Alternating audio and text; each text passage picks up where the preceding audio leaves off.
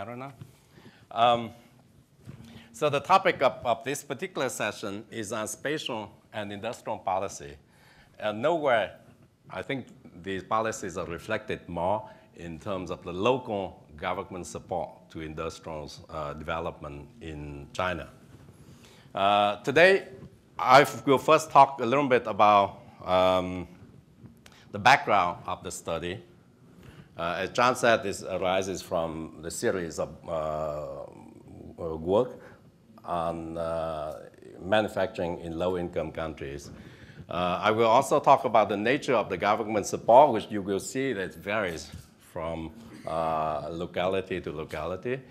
The role of central versus local government, in particular, the tailoring of government support to the business life cycle, because each of the firms has goes through different life cycles. So in the beginning stage, the needs are different from the development stage and different from the maturity stage. I will give some examples if I have time.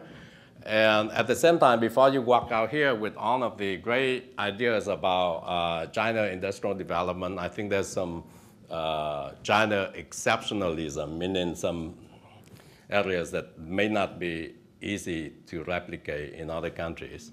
And finally, I will make some concluding remarks. The background, as I mentioned before, is the series of books. But in particular, for this book, for the Tale from the Development Frontier, it's based on analytical surveys.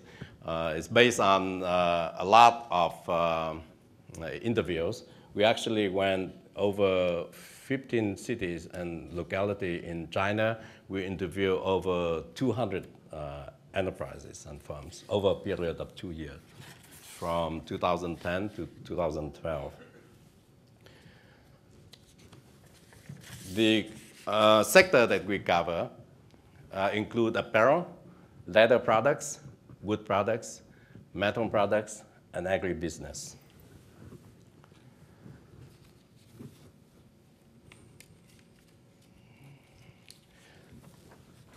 Well, we talked today about structural transformation. In this conference, we focus on structural transformation. And the role of the government is very critical to structural transformation. But if you look back in the past 40, 50 years in development economics, economists tend to have different views, tend to hold different views on what that role is. In the 60s and 70s, we tended to use the so-called big push, where development was assumed to come from large investment by the public sector. But that led to the whole development paradigm, and that led to a lot of failure, a lot of indebtedness for developing countries in the 60s and 70s. Then in the 80s and 90s, the pendulum swung to the other side, meaning we follow the Washington consensus, leaving to the market forces to determine, to guide development of the economy. In practice, what you will see today is the Chinese approach tend to have a mixed elements of both laissez-faire and dirigisme. And you will see how the mixture will take place later on. On the nature of government support in China, in China, government support for enterprises in manufacturing cover the whole wide range of activities or policy measures, from fiscal incentives to hard and soft infrastructure. Now, the soft infrastructure refers to things like advisory support on upgrading, knowledge spillover, through the establishment of enterprise association or of other entities, improving managerial and worker skills, providing quality control, and assisting in building brand name. These policies vary by subnational level, by region, and by locality, and they do not always involve government spending. For example, when the local government tried to introduce a specific enterprises to the R&D activities of the local government, that does not involve government spending at all, but it's still the work of the local government. And the nature of this support varied. So in general, it increases with the agglomeration of economic activities. That is, the bigger the cluster of activities, the greater the support. National policies usually establish the general direction and the pace of reforms, while most of the direct support for enterprises and for clusters is provided by the provincial and municipal government. And the government support also varies according to phases of the business life cycle.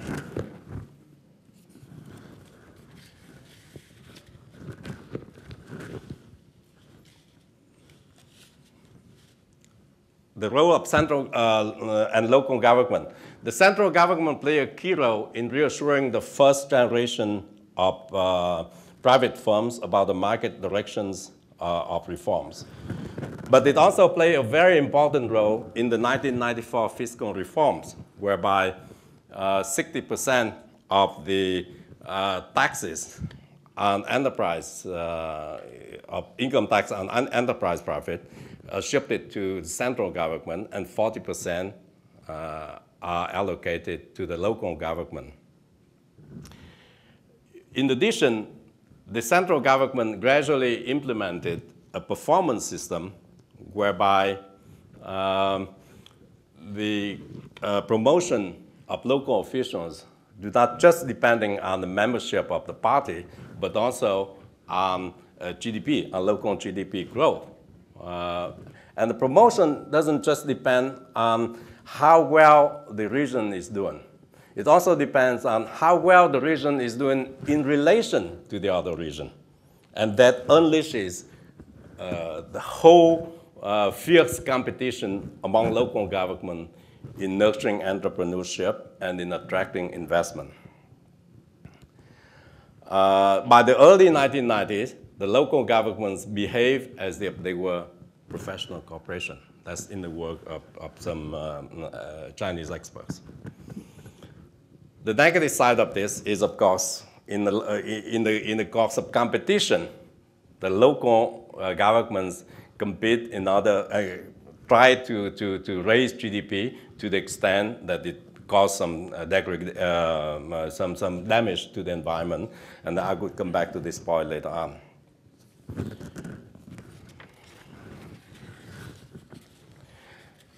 Compared with the central government, the provincial government play a more active and specific role in the cluster development. They affect the formation and upgrading of clusters through two main instruments. The first one is through land allocation, and the second one is through cluster development planning. I will come back to that at the end of the discussion and show you some very specific example of how provincial government promote the clusters. Municipal governments are directly connected to clusters, which generally account for most of the economic activities in a village or town. Now, in this presentation, since this is a Western audience, I use the term municipal government in a very loose way, in a Western way, meaning it covers the local government below the provincial government. Okay, that's the typical way we understand public finance, for example, in Canada or in the US. But the term in China means a different thing, because municipal government in China usually refer to the local government at the level of large city like Beijing or Shanghai. In China, what I call municipal government cover the prefecture, the county, and the township. And below the township, there's also villages. These are what we call municipal government in the context of our presentation today. What are the measures taken by local governments? The measures taken include three. The first one are the nurturing of clusters from the existing industrial base. So entrepreneurs build clusters. The government, the local government in this case, nurture them, supporting the most profitable local industries. They also build industrial park. So if local government target a specific industry, they build industrial parks with good infrastructure and concentrate firms within the parks. So firms in these parks benefit from favorable policies on land acquisition, taxes, and duty drawbacks. Clusters usually expand very rapidly after the construction of industrial park. And the third way that local government can promote clusters is through the creation of special platforms for specific industries. Okay? Here, this is because as firms develop from family workshops to model factories, they need soft infrastructure, such as new system of organization management, technological R&D, and market exploration. So local government often set up special platforms for specific industries. And toward the end of the discussion, I will also show some specific platform. But then the question arises, why local government? Why not the central government? This is because in some countries, the central government does everything from planning and developing strategic industries by mobilizing and allocating resources. And these efforts often fail. And that's the term picking the cherry come from. Local government, in contrast, have fewer options. They cannot change the macroeconomic environment. They cannot build national monopolies. And they lack the financial resources for building industries that are available for the central government. So as a result, local government has generally supported profitable firms that are already in business in local communities. So China experience at the local government level illustrates the case of backing the winners and not just picking the winners. A specific case of support is the tailoring of government support according to the business life cycle. Precisely because of intimate knowledge between the local government and the enterprise conditions, their support varies by the business cycle. In the startup phase, the government support is not much significant. It's not any different than most of the support that one sees in Africa, in other East Asian countries, for example.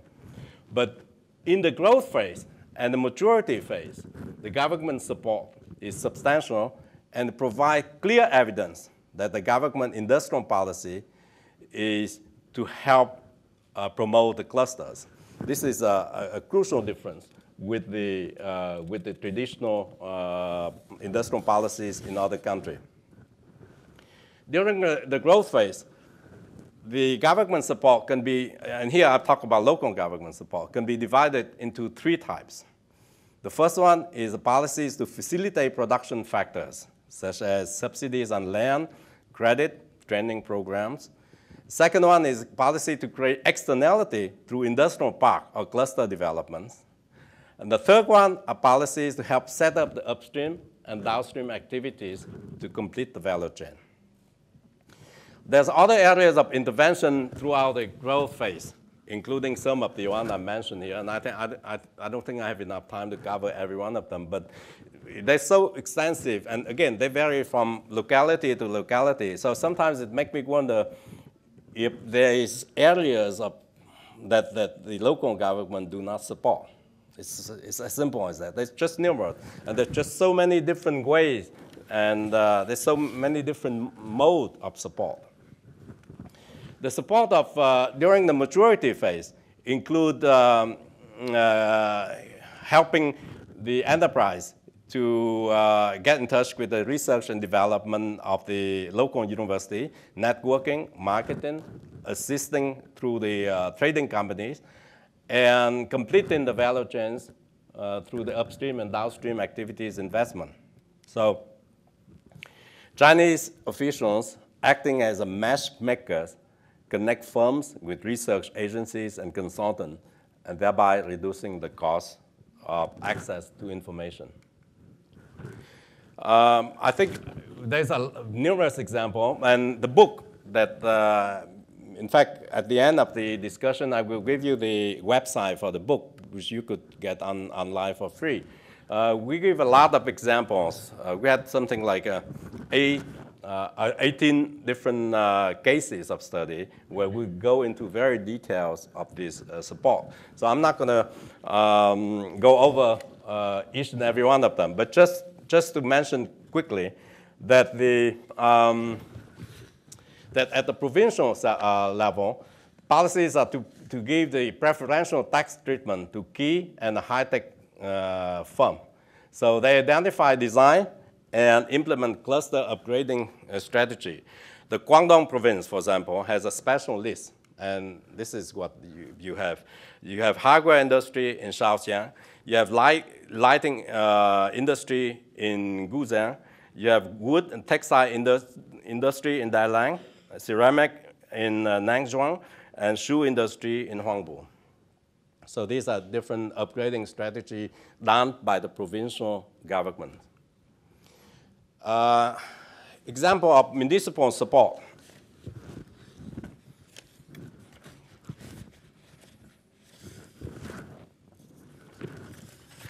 In Yiwu meat product case, the local administration offer entrepreneurs low-priced land in the industrial park, subsidized interest on loans, and tax breaks.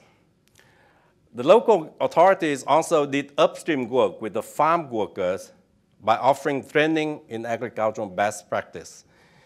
To boost agricultural activities in rural areas, the government offers subsidies to local farmers who agree to dedicate their land to supply an agribusiness. So this enables the scattered plots to be joined together into larger units so that it's suitable for the large-scale production of hogs and other agro products.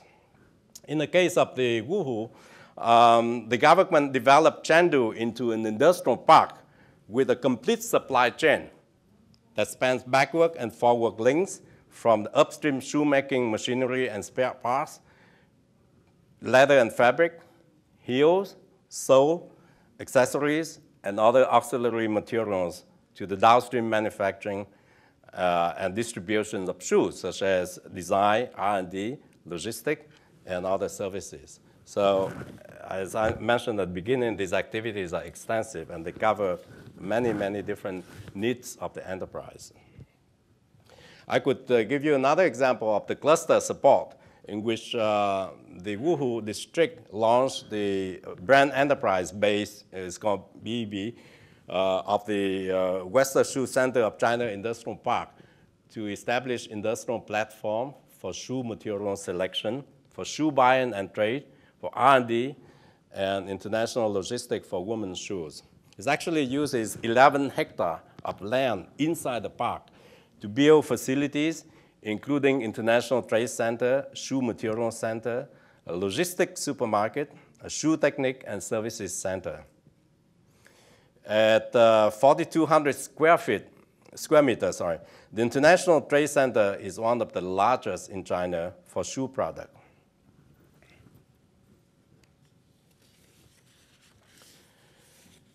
To expand business further, the Wuhu government sent delegation to the leading footwear producing areas of Guangzhou, and Guangzhou to learn from their experience.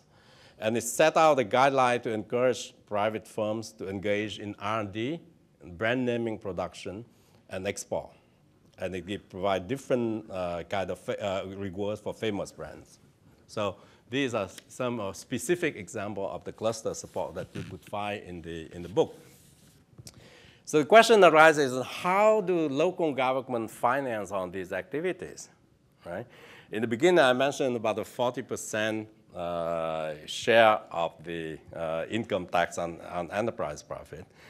But there's also another source of financing for local government, and that is through the land deal. So for example, in the case of Guangzhou, the municipal government finance these activities through land deal.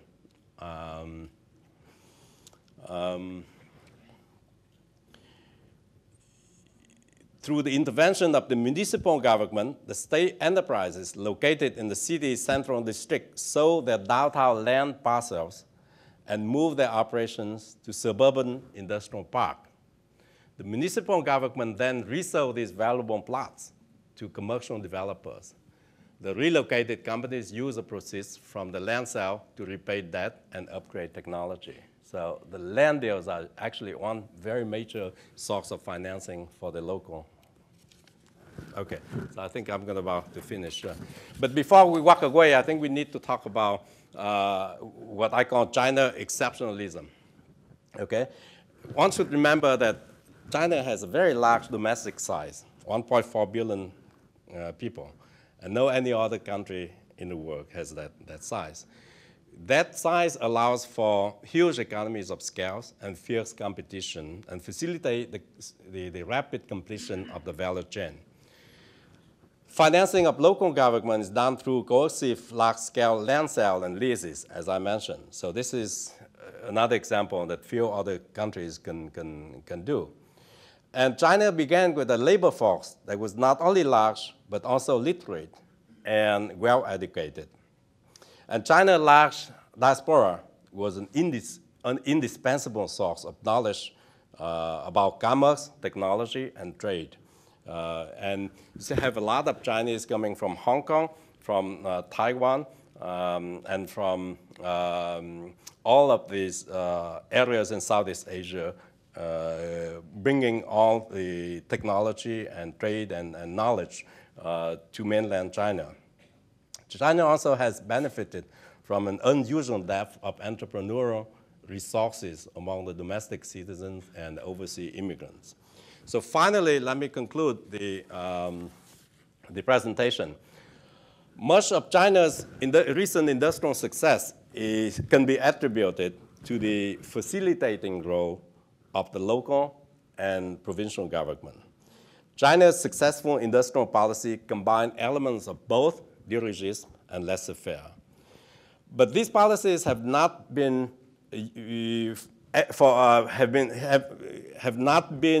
particular for any area. In fact, they vary from locality to locality. And various policy approaches have been adopted depending on the local context and the particular stage of the firm development. So the goal is to guide the firm and the industry to become nationally competitive. Hence, the government plays a critical role in facilitating the creation of input and output markets around which the industrial value chain and clusters have evolved. Thank you very much. And here you could see the website. You could see the websites where you could obtain the book for free online. Thank you.